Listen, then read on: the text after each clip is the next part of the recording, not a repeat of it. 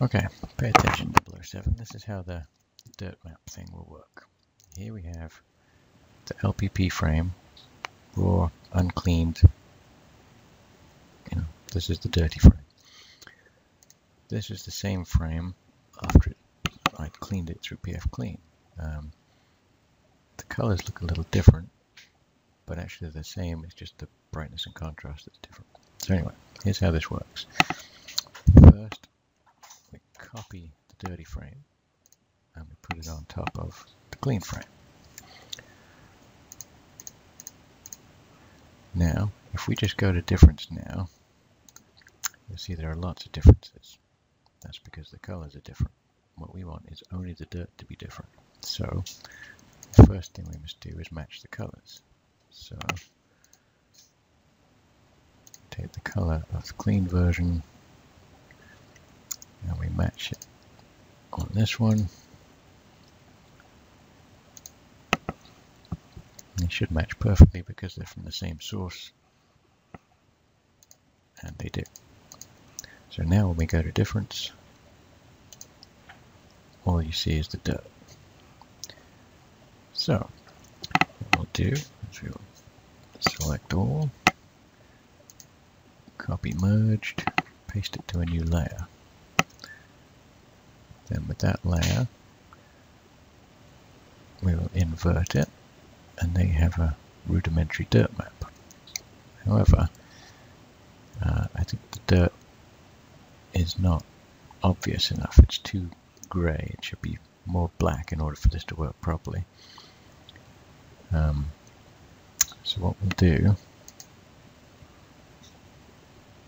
is we will adjust the threshold.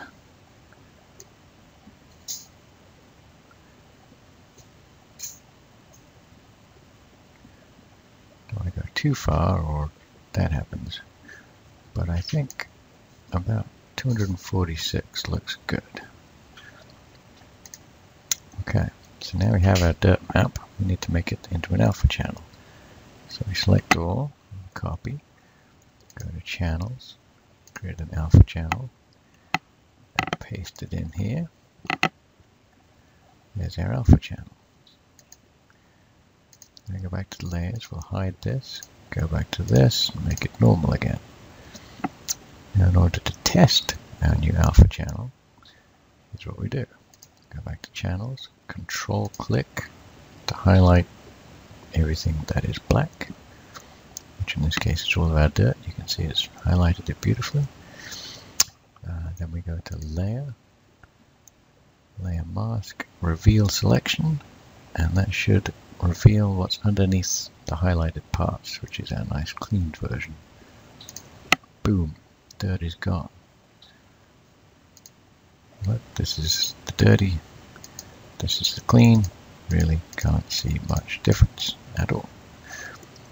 So the final step in this process is we go to here to our alpha channel and we copy it. We go back to our original frame, create a new alpha channel, paste in what it is, and you can see all the dirt is highlighted in red. That's our alpha channel. And you just save that frame, and that is now a raw LPP frame with a dirt map.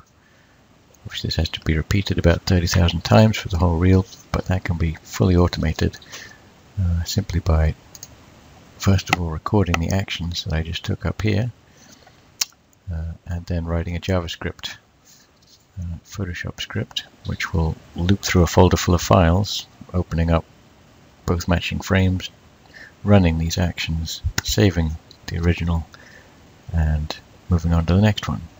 It would probably take a few hours to write the script and maybe 8 hours for the whole script to run, maybe longer, but it would be very doable.